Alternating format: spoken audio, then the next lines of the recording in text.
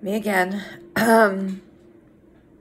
One of the things I've learned, or learned to appreciate, are people's stories. I've been telling my story over and over and over again, and it's just so boring now. But in telling my story, I'm also hearing other people's stories, and I'm also building a community of people who share what I'm going through right now, which is quite wonderful, because it's supportive in a way that most people can't be supportive right now, except for those who truly understand it because they're living it.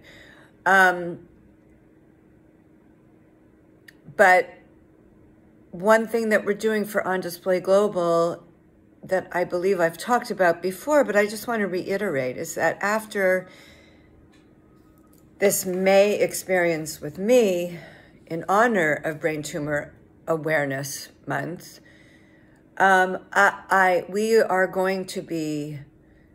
going to have a collection of stories on YouTube that people can access at any time. And then we will be sharing those stories on social media as well.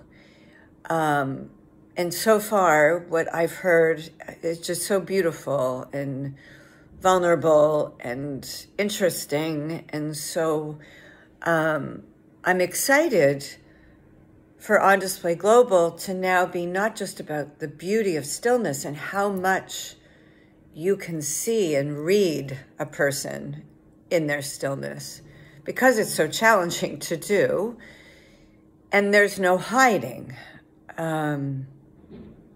The same with a very short story, like a 1 minute, what am I going to talk about? What am I going to talk about? What is significant to me? And it doesn't have to be anything. It doesn't have to be traumatic or dramatic or sad. It can be joyous. It can be a moment in time that was really special. So this is the kickoff. I am the kickoff. And from now until December 3rd, International Day of Persons with Disabilities, when we do the On Display Global installation, you will be hearing stories from other people, from all walks of life, who are choosing whatever they're choosing. This is not curated at all. And I do hope you will tune in for those as well. Thanks so much.